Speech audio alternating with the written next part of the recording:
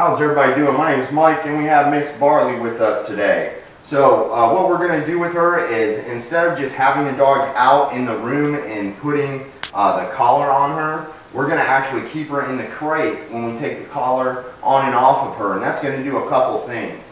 In the home, she's a fearful dog, so any fearful dog is going to move backwards, especially if you're coming towards them. So if you're trying to leash a dog who is just out roaming around, it's going to be difficult, and they're going to practice moving away, and they're going to make it hard for you to put the collar on. Then what happens, that just becomes the game for them. Now that's what they do. When you have the leash, they think, oh, I'm going to avoid it, I'm going to avoid it. And then finally the owners have to trap the dog to get the collar on them. So, you know, that you don't want to practice that, because if you start trapping the dog, you're not getting the dog to willingly put it on. You're kind of forcing them. And when you do something like that, that's when they could give a bite to say, hey, stay away from me. So she's a young puppy still, so the owners called at the right time and are trying to get this taken care of early, because she was absolutely, when she got older, I believe she was going to start using her mouth, especially on visitors in the home.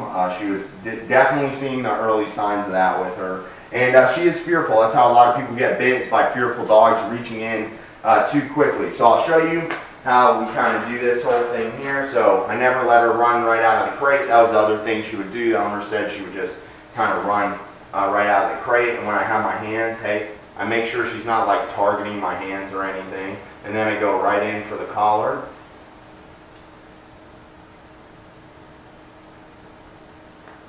And with this collar, we also use a second carabiner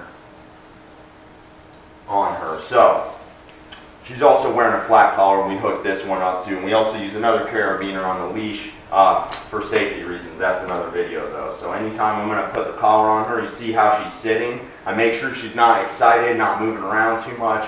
I make sure to look at her eyes and make sure she's not too nervous. If she's super nervous, you don't want to go in, you want to wait.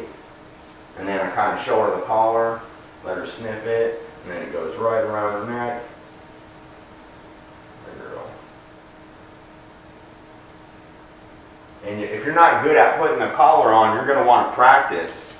You're going to want to practice putting that collar on. So that's how we do it with them. We make sure we put the collar on and off. We take it on and off in the crate, so that way she's not practicing moving away from us, running away from us anytime we have the collar. Because for no reason do you want your dog ever avoiding you or playing that staying away from you type game. So the safest thing is to put the collar on and off in the crate.